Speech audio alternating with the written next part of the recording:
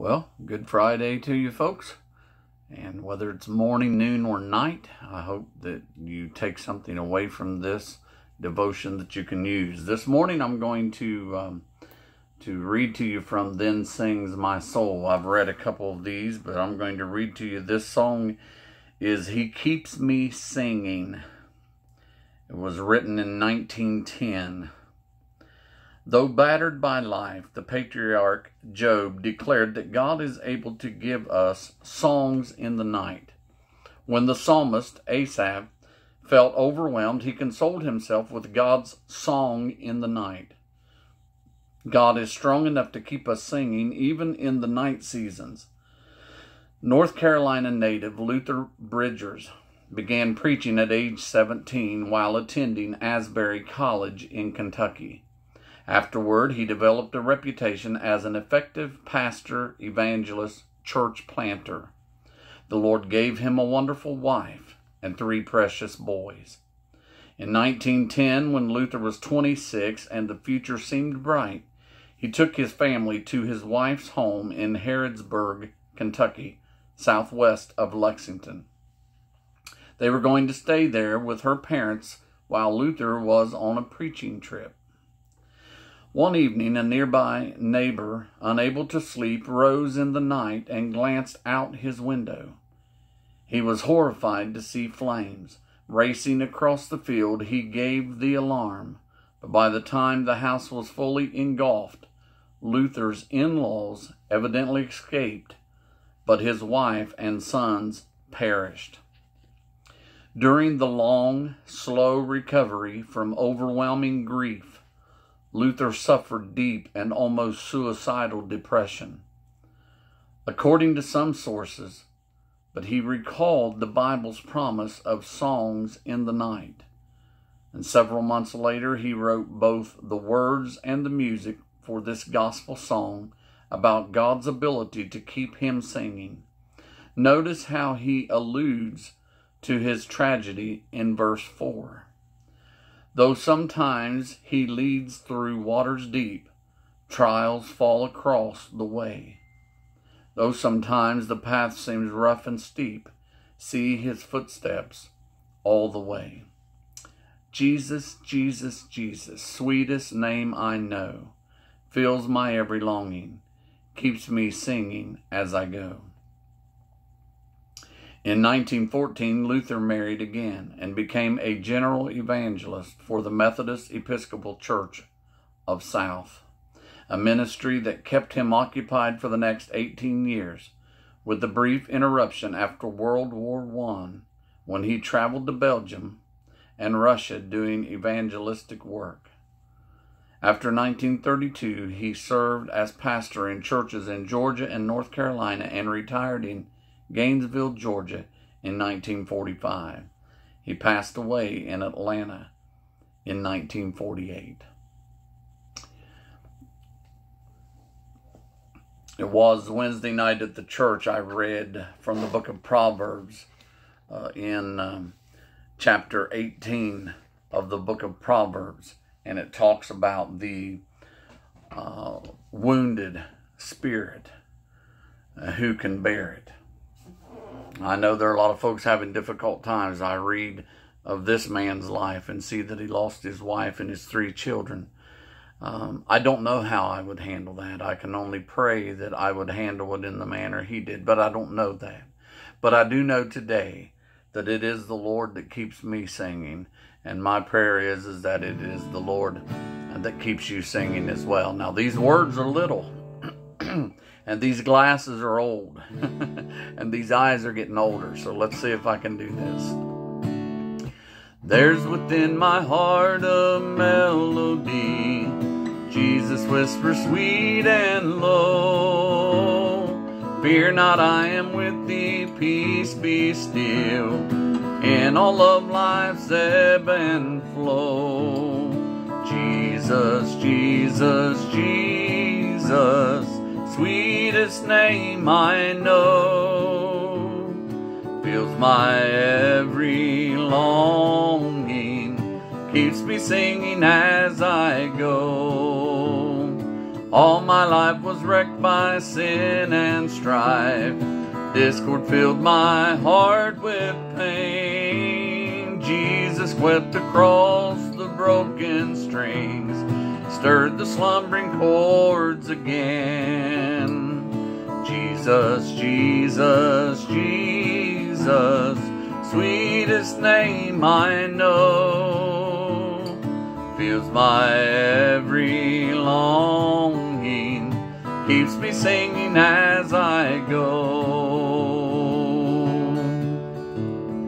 Feasting on the riches of His grace, resting 'neath His sheltering wing, always looking on His smiling face. That is why I shout and sing.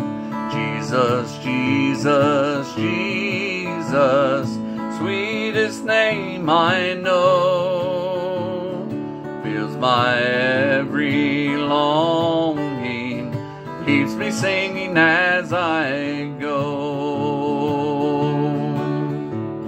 Though sometimes He leads through waters deep, trials fall across my way. Though sometimes my path seems rough and steep, see His footprints all the way. Jesus, Jesus, Jesus, sweetest name I know, fills my every longing, keeps me singing as I go. Soon He's coming back to welcome me, far beyond the starry sky. I shall wing my flight to worlds unknown, I shall reign with Him on high. Jesus, Jesus, Jesus, sweetest name I know, fills my every longing, keeps me singing as I go.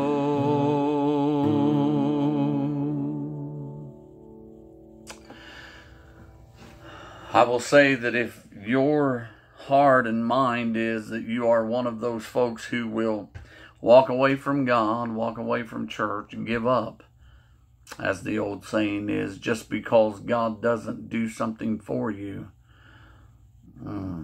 I don't mean to discourage you, but I would say you would never last in a time of oppression as some countries have it. We need to be steadfast, unmovable, always abounding in the work of the Lord, the Scripture says. How do we get there? Cling to Him.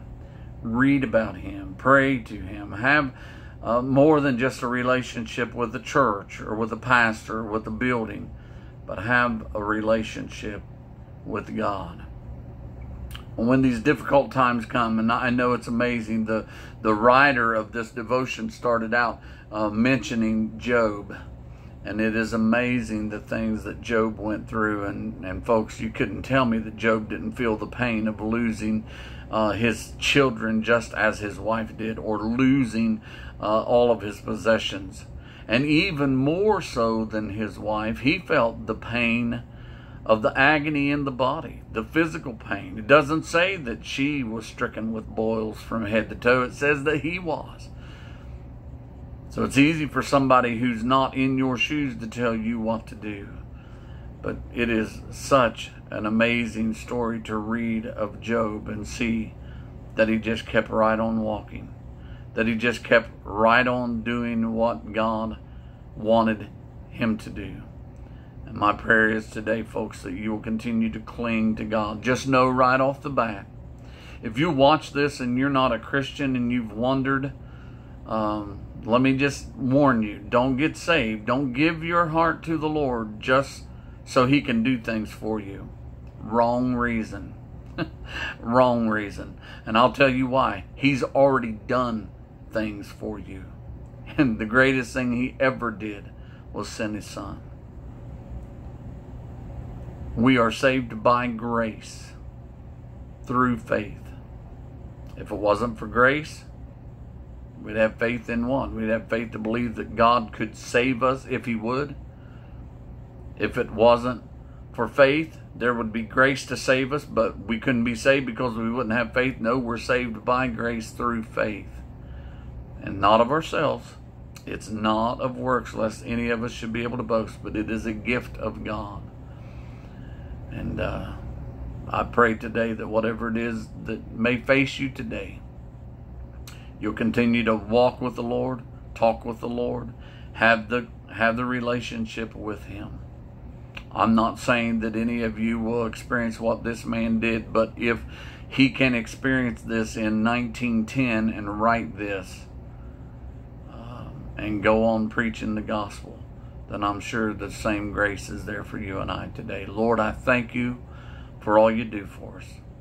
And God, I've seen and I know that there are people that may only watch a piece of this. Maybe 10 to 12 minutes is too long for them to stick with me.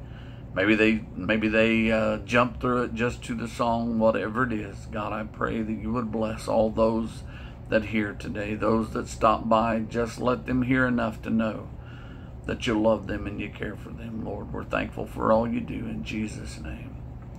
Amen. God bless you, folks. It's been a long week. It's been about 5 days, just like every other week up until this time. But we get through this day, and tomorrow is Saturday, and I'll see you tomorrow morning. God bless you.